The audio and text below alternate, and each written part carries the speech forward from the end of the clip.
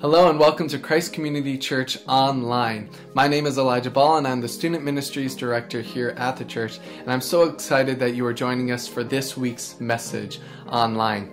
If you are new to our church and you want to get more connected, one way you can do that is by texting CCC New to 55498, and it helps us get more connected with you as well. Also, if you want to partner with what God is doing here, one small way you can do that is by giving online. And there's two ways to do that. You can go to our website, cccbrockport.org, or you can download the app, the Church Center app, right to your phone. And lastly, our vision here is to encounter, pursue, and live like Jesus. And our hope and prayer for you today is to encounter Jesus through this message, no matter what day of the week it is. And so without further ado, let's get started.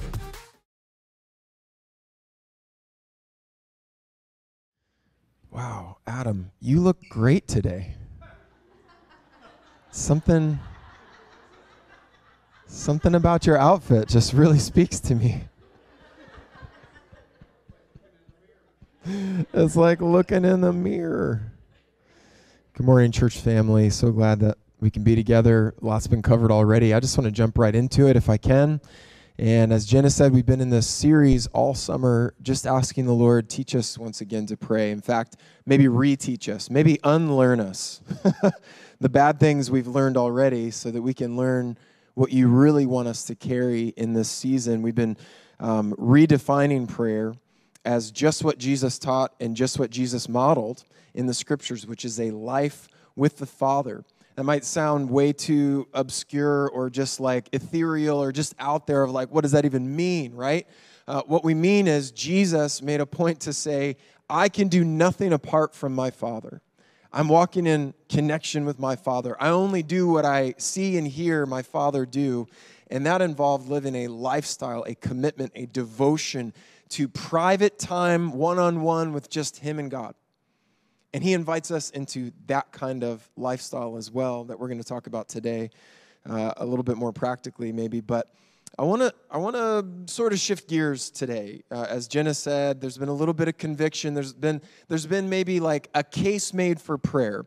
You know, maybe most of our Sundays, without even knowing it, we've kind of slipped into this pattern of like, let me try to convince you why prayer is important, why if you haven't been praying, you know, you should just like come up here on your knees weeping and just, God, help me figure this out. Help me to move past the place of like, I just don't want to see what the mystery is here. What am I not seeing? What am I not connecting to? Today, I want to maybe shift things a little bit. Let me read you a quote real quick from Wayne Grudem. He's a big brain in Christianity.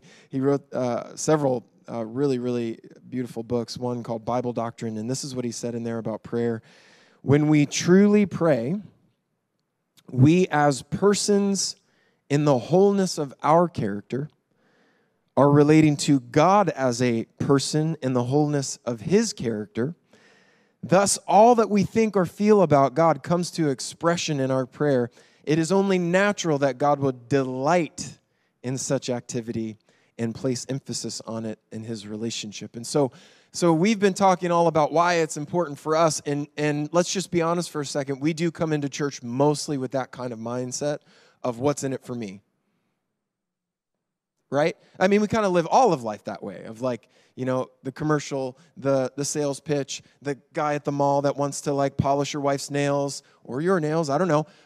But it's like, what's in it for me? That question is we're kind of constantly filtering the decisions of, well, I only have so much time, so I'm going to pick the thing that's got the most in it for me, or I only have so much money, so I'm going to buy the thing that's most in it for me. I want to really shift today. I want to just do a complete 180 and just ask a different question today in our Teach Us to Pray series. What's in it for God? What's in it for Him? Not what do I feel or enjoy or get out of it. God, what do you want to get out of this? What emotions come to God's heart when we pray? What does God feel when you and I pray? Because honestly, if we're going to keep saying that we love God, the best way, let me break it down for a second. I'm no relationship expert. Hi, honey. Okay? I'm no relationship expert, but here's one thing I do know, and I think all of us we all have relationships of some sort. You don't have to be married to know a lot about relationships, but a close relationship or an intimate relationship, there's our uncomfortable word, I said it, okay. Our intimate relationships, you can only go so far or so deep with someone if you're only thinking about yourself, right? So if we're going to keep showing up on Sunday and saying, we love you, God, we love you, God, we love you, God, we want to grow in our love for you, eventually we've got to kind of turn around and go, okay, let's stop thinking about just me for a second. What's on his heart? What does he like? We don't ask this nearly enough, do we? God, what do you like? What are you into? What's your thing? What are the emotions that God feels when we pray? I want to call my message Treasured, Precious, and Dearly Loved. And I'll get to why that's the title in just a second. But I want to look at the book of Daniel together. And you might be thinking, what an odd book. And honestly, I haven't preached very much out of Daniel. But I read it for my own just personal study a few months back and was really captivated by a few things that I had never noticed before. And if that's not a plug to just keep reading your Bible, it doesn't matter how many times you read it, you always see something fresh and something new, and the Holy Spirit's always helping to uncover some things. But let me give you just a little bit of backdrop about this little, tiny, kind of in the middle of a lot of crazy things going on, this little book in the history of Israel. This guy named Daniel, he was a captive servant taken from his homeland in Judah into captivity in Babylon, excuse me, by King Nebuchadnezzar, or Nebuchadnezzar for all of you VeggieTale fans. Daniel was of royal lineage. In fact, it's likely he could have even been of the king's family, because in Daniel 1, we see that the king of Babylon, Nebuchadnezzar, said to his chief of staff, bring to the palace, to his palace in Babylon, some of the young men we've just captured from Judah's royal family, other noble families who had been brought to Babylon. And this is what he said, select only the strong, healthy, good-looking young men. Make sure they are well-versed in every branch of learning, gifted with knowledge, good judgment, suited to serve in the royal palace. I'm looking for the best of the best. And Daniel and some of his friends are brought to serve in this pagan nation, to serve this pagan king against his will. Judah, the king of Judah had kind of rebelled against Nebuchadnezzar, and he said, that's it. So he sent his army, they besieged Judah, they tore the whole place down, and they brought back captives with them. Daniel, although of noble birth, although smart and wise and strong and handsome, and had just all, when you see somebody like that, you're just like, they just have the whole world in front of them, and then interrupted by this very kind of traumatic event in his life. As we continue through Daniel's story, just for context, in Daniel 6, it tells us that Daniel lived a lifestyle of prayer, a life of devotion to God through prayer. He devoted himself to prayer morning, noon, and night, 3 times a day, likely modeling his life after his royal forefather David, who wrote in Psalm 55, morning, noon, and night, I cry out to you in my distress, and the Lord hears my voice. And Daniel lived this kind of life of devotion. Corey Russell, in his book, Teach Us to Pray, he said, the life of prayer is the practical, mundane choices that we make every day to prioritize a time and a place and never let anything or anyone get in the way of the holy place between you and God. Daniel lived this kind of devoted lifestyle.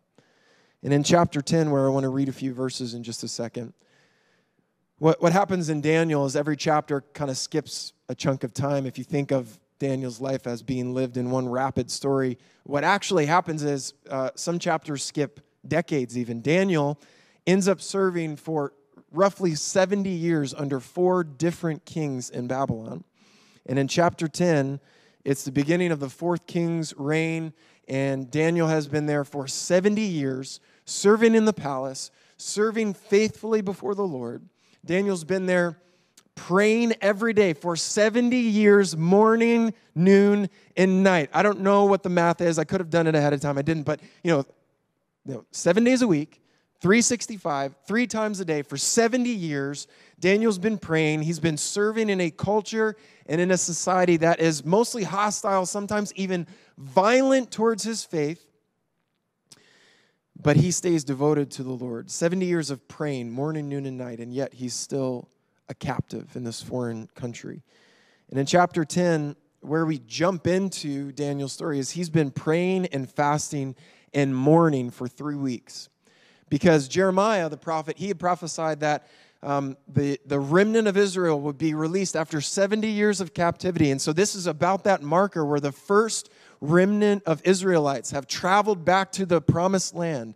And they started trying to rebuild their homes and rebuild their cities. And that was like 2 years ago. And Daniel has just received a bad report that their attempt to rebuild has met severe opposition and it's come to a screeching halt. And Daniel is brokenhearted.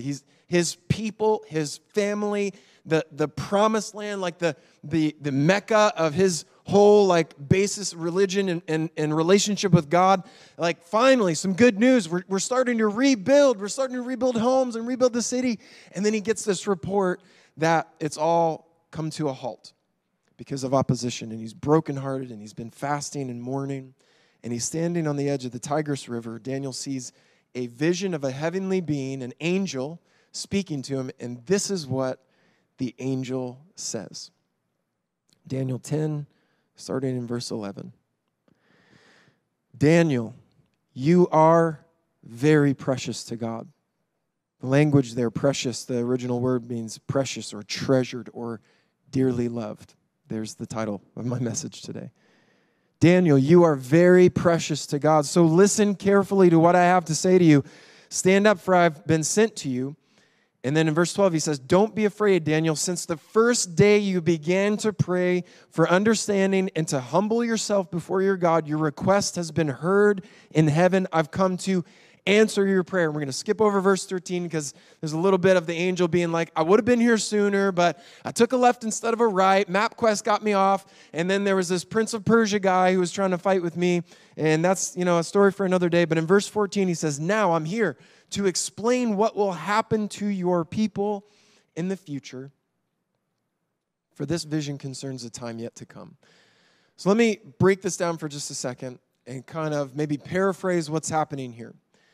The angel is in essence saying, Daniel, your love for God and your love for your people has moved God's heart so much he can't resist anymore. God was just like bursting with delight in you, going, I've got to send a message to Daniel. He's so precious to me. I want to communicate some things that he might see in the future, maybe some things even after his life that he'll never see because I just care about him so much. He's so precious to me. It's beautiful, right? Daniel, heartbroken, but still hungry and humble in his pursuit of God. He's committed himself to a life of prayer. His devotion catches the attention of heaven to the point that God just can't help any longer but send a message. And he says, you're precious, you're dearly loved, you're treasured. I've heard all of your prayers, Daniel. And I've come to give you a message. I want to fill in some of the blanks. Now, this might sound really just outlandish to you this morning. In fact, I'm really concerned that a story like this might feel so out of reach today that you're like, could I even hope for something like that? Like this is one guy in like thousands of years of history in the Old Testament that got a message like this, that you're precious. What an interesting word for God to use, right? Daniel, you're precious to me. But Daniel has lived a dramatic life. He's had a lot of crazy things happen, and it might just, to many of us today, feel like that's a little too big. It's a little too far out. It's a little too out of my reach, maybe even just completely unmotivated. It's kind of like if you watch a documentary, right? And you're watching like somebody do something extreme or crazy. Like, I don't know if you've ever seen this documentary, 14 Peaks. I know Mark has, of this guy, this crazy Nepali mountaineer who took on this quest to climb 14, all of the world's highest peaks above 8,000 meters, so Mount Everest and a bunch of other ones you've never heard of. And what he's trying to do is, the former world record is the guy that climbed them all the fastest. First off, it's just a big deal to do them all. then to do them in the shortest amount of time, the guy who held the record he had done them in 7 years. This guy is trying to do them in 7 months. Back to back to back to back to back. And I won't ruin the end of it. You can watch it on Netflix if you want to. But here's the thing. You might watch something like that like I do and go, wow, that's so cool. But I'm not out here with my backpack on trying to hike any peaks. It's too far out of reach. Financially, it's too far out of reach, probably physically, for me to even think about getting up, where the oxygen is so thin, right? It's cool, right? So if this morning you're like, yeah, cool, Daniel, cool, bro, cool story, bro, right? But it never connects to your heart where you're like, I want. You're hoping I'd finish it with that, but I'm just trying to get real childlike today. Me want. Me want that, okay? If it never gets into, if you're thinking that's not possible, it's really not even what I'm looking for, not interested, how could I help you connect to the story of Daniel this morning, to the idea of being completely confident that you're so precious to God that his heart is moved when you pray? Could I help you at all with that? I'm going to try. I'm going to try really hard because all this time so far, we've been talking about what we get out of it. Today, I want to show you what God gets out of it. Instead of thinking about how frustrated you are or am I good enough? Am I praying enough? Am I reading my Bible enough? Anybody ever lived through, enough Christianity to you're just kind of like, am I doing it, God? Is this what you want? Is this what you like? Anybody come in on a Sunday and you're singing and praising, you're like, is this it? I don't know. I see they look like they're really enjoying themselves. I don't know.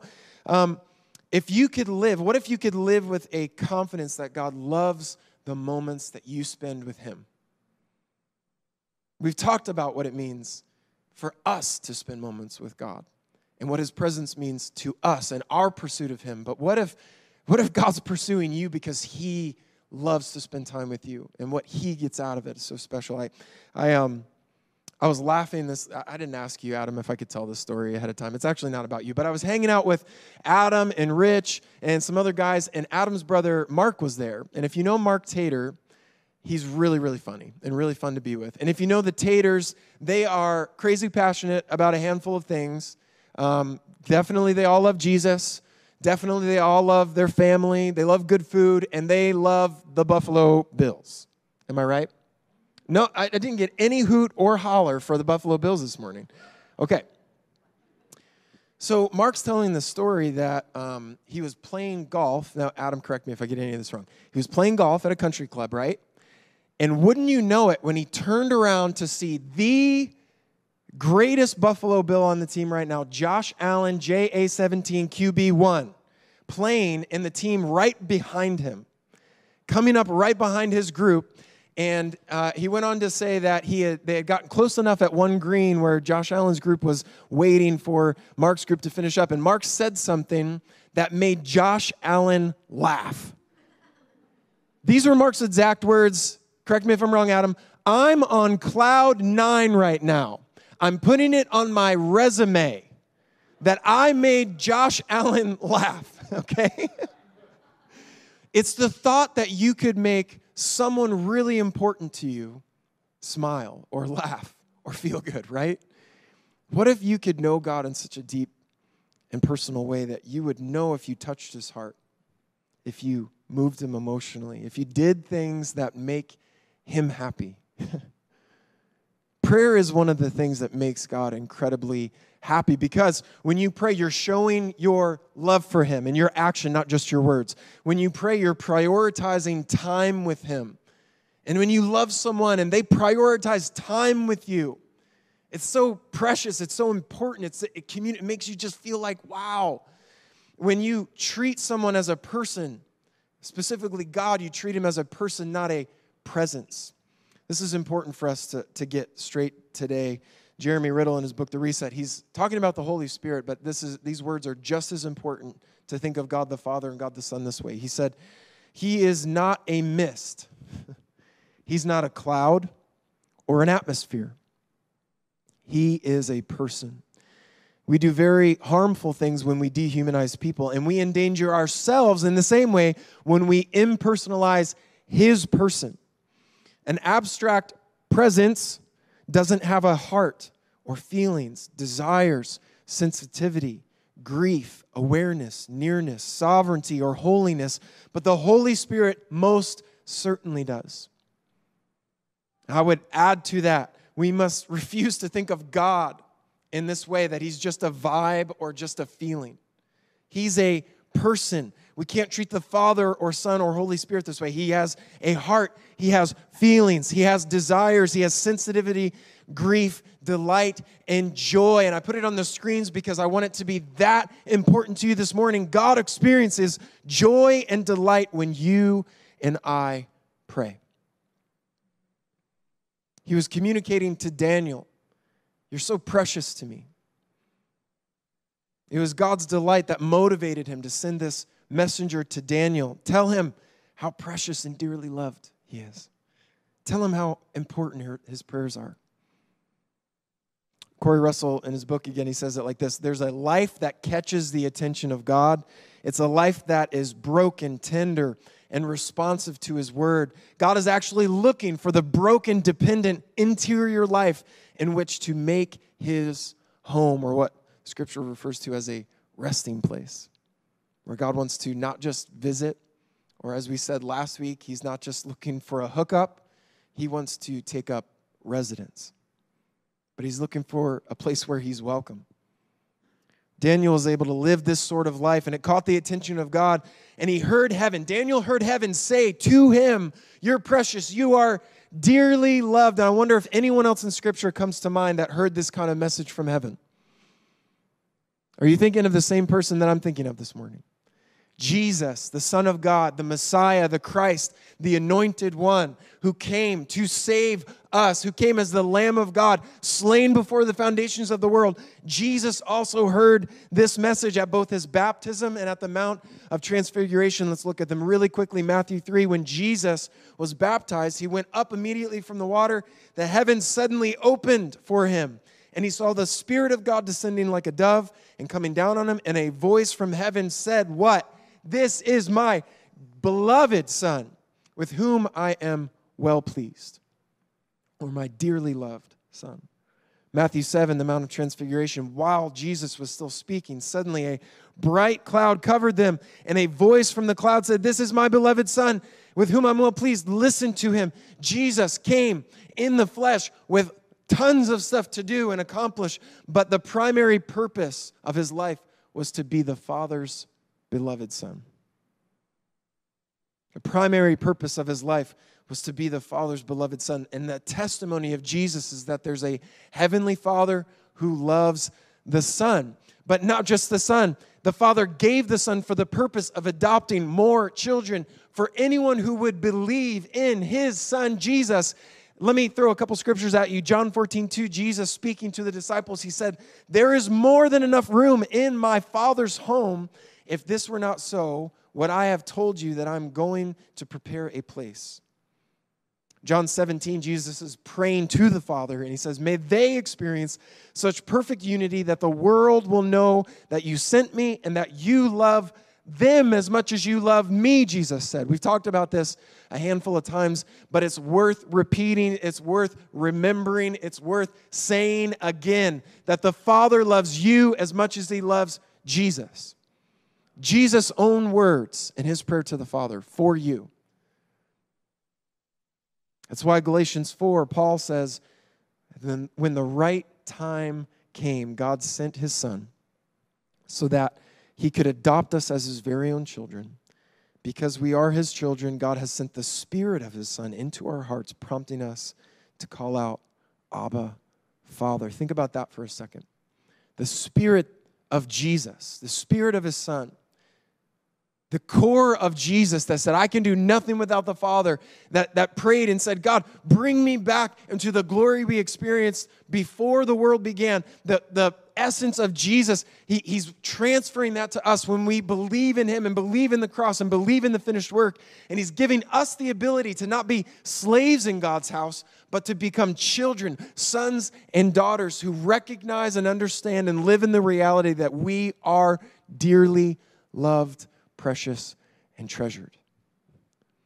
So let me ask you then, if Daniel, let's bring it all together. If Daniel was able to move God's heart so deeply under the old covenant, in the Old Testament, under a covenant based on works and law, under a covenant based on a fading glory, 2 Corinthians says, under a covenant that brought condemnation and just a constant reminder of sin, how much more can you and I touch the heart of God under a new covenant? A new covenant purchased by the blood of Jesus that's based on grace now, not on law. A new covenant of nearness and relationship with God. A covenant that calls every believer a priest that ministers to God's heart. Oh, I'm not done yet. It's a new covenant that shifts from geographical temples of worship to where our very own bodies and lives become temples of the Holy Spirit that hold the presence and glory of God. A covenant that makes us more and more like Jesus, the dearly loved Son. How much more could we touch the heart of God today when we pray and when we devote ourselves? This is the end game. It has nothing to do with Thanos, okay? The end game is in Revelation 5. We see that we're made for much, much more than just this life. That the more we become like Jesus, the more prepared for eternity we become. And in that eternity, here's a little image in Revelation 5:8 of what's happening right now. When he, the Lamb, took the scroll, the four living creatures, these are the same that cry, holy, holy, holy, holy, holy, holy, holy, holy. That's the number one hit song in heaven, and they don't have another one. Holy, holy, holy, holy, holy, holy, holy, right? They keep saying it. And the living creatures and the 24 elders, these are the same ones that fall down and cast their crowns. It says they fall down before the Lamb. Each one had a harp representing praise and worship and adoration and golden bowls filled with incense, check this out, which are the prayers of the saints. So we're not talking about like grandma's potpourri that's been there since 1988, okay? We're talking about bowls of incense. In heaven, there's no room before the glory and presence of God for anything that doesn't belong, for anything that doesn't have value, for anything that doesn't have use. There's only room in this place, in this scene of worship in heaven, for things that are eternal and intentional. And God's saying, you know what I like to keep really close to me is these bowls, these golden bowls of incense. It's the precious prayers of the ones that I dearly love. In heaven, there's no room for anything except what's eternal and intentional. And in that place, in God's glory, in God's presence, he's holding prayers of people like you and me, and he keeps them in golden bowls, and the heavenly creatures and 24 elders hold and present these prayers before him. What is incense? It's a substance that when combined with fire produces a beautiful, attractive aroma, and the aroma is able to elevate or shift the atmosphere of a room. It makes a place of gathering more attractive. Listen to me this morning. Your prayers, God's saying, they're like an aroma of incense to me. Your prayers fill heaven with a beautiful aroma. Your prayers are able to elevate and shift atmospheres. Come on, somebody get excited this morning. God experiences joy and delight when you and I pray. It's like incense in front of him, and he's going, oh, I love that. I love that. I love that when they pray. You are precious to God. Lisa, if you want to come up and play a little bit. God loves the moments you spend in prayer. He hears and he treasures your words, your time. Daniel's in the middle of obscurity. He's in the middle of, honestly, the lowest low point of Israel's history in the Old Testament. And he's saying, I don't care what's going on around me. I don't care how disappointed I am in the outcome of my life. I'm here 70 years in saying, God, you're still worth it. You're still worth it morning, noon, and night. I don't care if they write laws that say, don't pray to anyone except the king. I'm going to go to my room and meet with the Lord because he's still worth it. I don't care if they throw me in a lion's den. I'm going to devote myself to the Lord because he's so worthy and deserving. Would you stand with me as we get ready to close?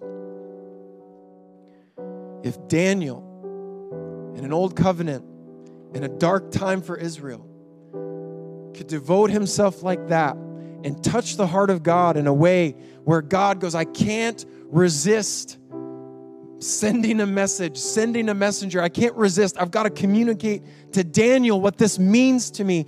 How much more the people of God, the redeemed sons and daughters of God who carry the grace and the love and the unmerited favor and the washing of the blood of his Son, who've been purchased by the precious blood of his Son. How much more could you and I move his heart? How much more precious to the Lord are your prayers? How much more treasured is the time you spend with him? It's time to ask a better question this morning. Not what am I getting out of it? God, I had no idea what you were getting out of this. I wonder this morning if we could maybe together just devote ourselves to a life like this.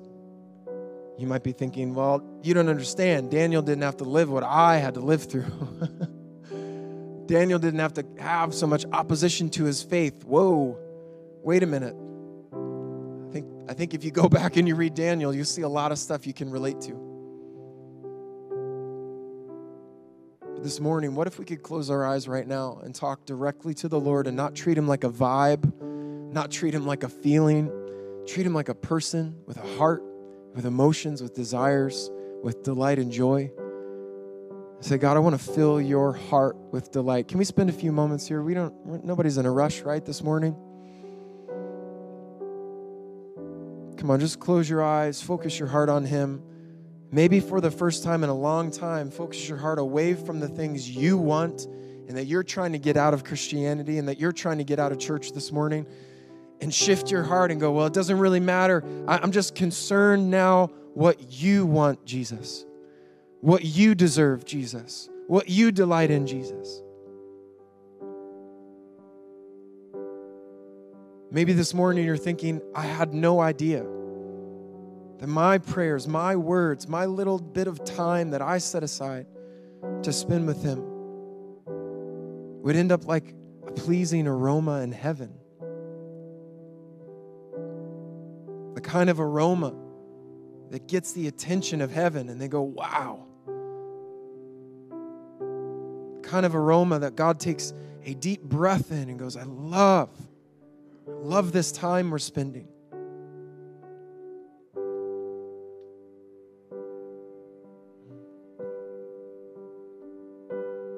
Under a new covenant, under a better covenant, how much more do our prayers rise, and do our praise and our words and our affection rise to him?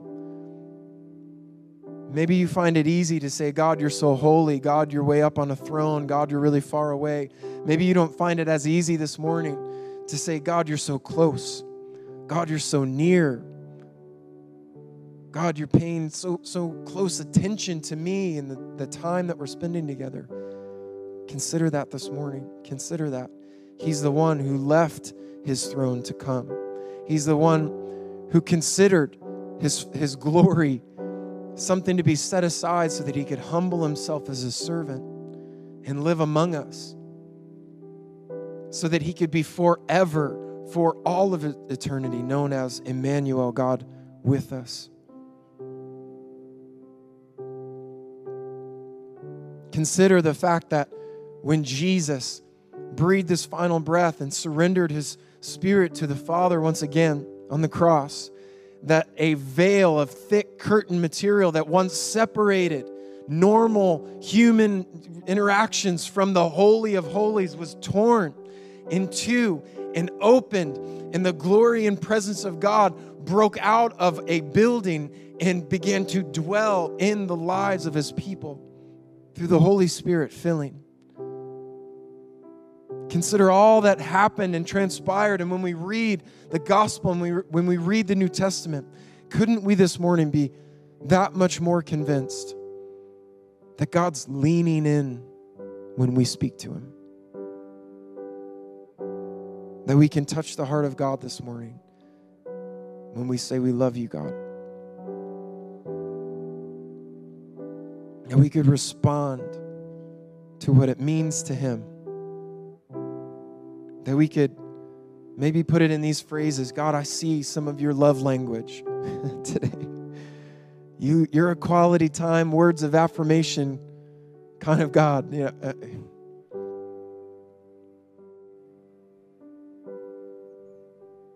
God, we want to touch your heart. We want to live before you as dearly loved children. We don't deserve this kind of nearness, this kind of closeness. We haven't earned it, and we never could. But today we're standing on a solid rock, a foundation under our feet that is the finished, complete, perfect work of your Son, Jesus. Everything he accomplished in his life and his death, his burial and resurrection, we stand on that solid rock, and we approach your throne boldly today to touch your heart and say we love you, and to say you're worthy, to say you deserve all of this and more. You deserve our affection. You deserve our attention. You deserve time set aside. God, we want to bring great delight to your heart today. We want to bring great joy to your heart today.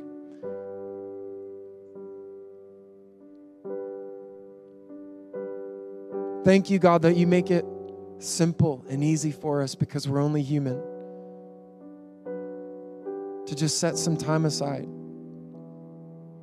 to give our thoughts and our attention to you and say you're worth it. We love you, God. God, I'm asking for this body of believers here, this church family here, these ears and hearts, hearing the sound of my voice right now. Jesus, I'm lifting them up to you, and I'm saying, you've already given your life. How much more would you give us the ability to see past what's been holding us back so we can see how our life of devotion touches your heart? Would you give us that ability today? Would you help us, God, to shift in our hearts from a place of frustration to a place of confidence in you? Would you help us shift in our hearts from a place of obligation, of regret, of guilt, of always feeling like I'm just not doing enough, am I? It's never enough, but to a place of seeing that whatever time I spend is precious. It's something God takes delight in. God, would you come shift our hearts to see that we can live all of life from a place of connection to your smile over us.